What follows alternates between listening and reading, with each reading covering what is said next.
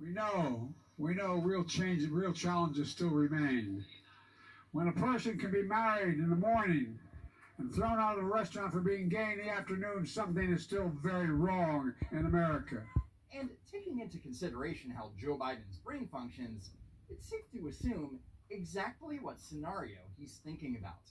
Hey, we don't serve their kind here. What? You're gay droids. They'll have to wait outside. We don't want them here. Anyway, Biden has made similar claims about discrimination in the past, and I thought I would quickly look into those claims to see if there was any truth to them.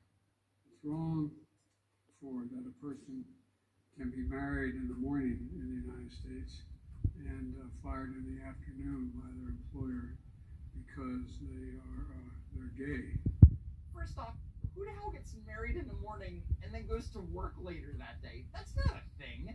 Second, and more importantly, the Supreme Court ruled just 3 years ago that an employer can't fire someone based on their sexual orientation or gender identity. And if they do, it violates Title VII's prohibition on discrimination because of sex. And that means victims of discrimination have legal recourse. And I can promise you that there are plenty of lawyers chomping at the bit to take those kind of cases. So if there's already a law against it, then why is Joe Biden bringing it up? Well, because he needs to keep voters convinced that the members of the LGBTQ community are perpetual victims and that white-knight Joe Biden is the only thing standing in the way of those evil, bigoted Republicans. And he'll say anything to back it up, even if it's a blatant lie. Okay, next claim. When a same-sex couple can be married in the morning but denied a lease in the afternoon for being gay, something's still wrong. But again, this is bullshit.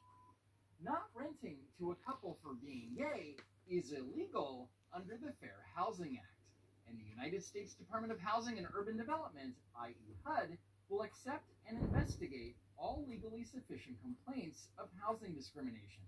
But if you believed Joe Biden, and why would you?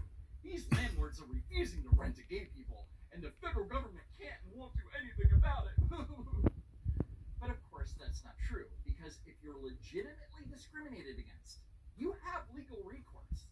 When a person can be married in the morning and thrown out of a restaurant for being gay in the afternoon, this is still wrong.